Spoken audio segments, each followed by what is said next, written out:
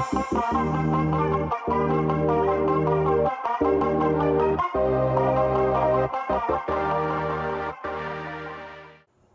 everyone, magandang araw sa inyong lahat. Today we're going to render in Vray using Omni Light.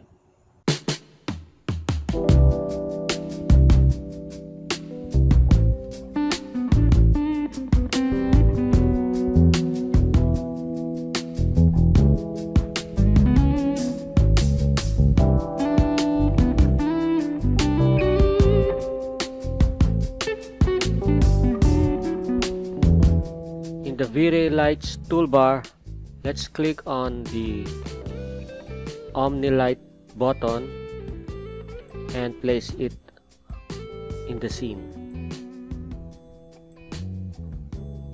Let's open our Vray asset editor,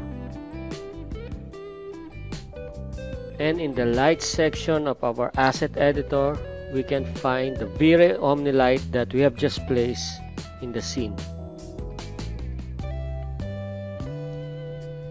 It has a default intensity of 30 and the units is in scalar. Because it's an artificial light, we will use lumens. Let's disable our default light source, the sunlight, and we still need to set the intensity multiplier to 0.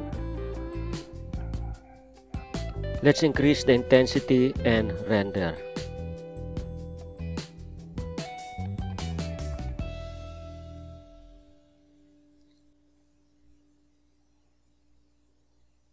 In the settings tab, let's go to the camera section and lower our exposure value to 8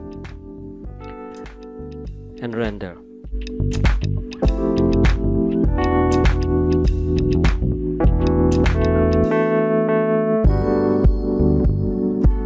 So just remember that a lower exposure value brightens a scene and a higher exposure value does the opposite. To soften this very sharp shadow, in the options section of our Vray Omni Light, let's adjust our shadow radius to 5.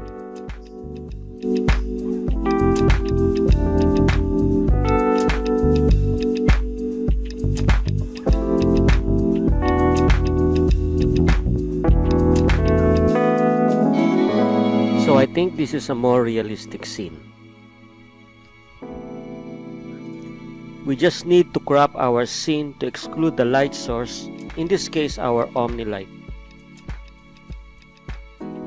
If we want to include our Omni Light, we need to have a lighting fixture. I will just unhide our lighting fixture.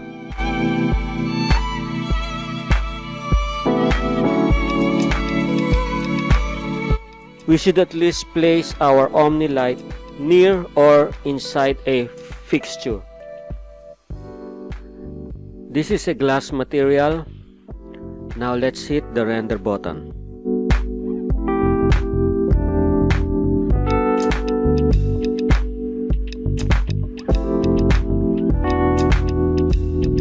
And if we want to change the color of our Omni Light, we can do so by clicking on this one.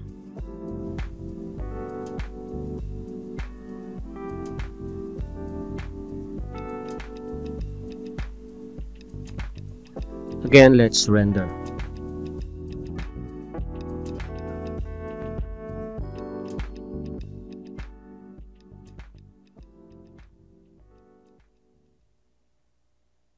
Thank you guys for watching. I will see you soon. Mabuhay ang mga Pinoy visualizers.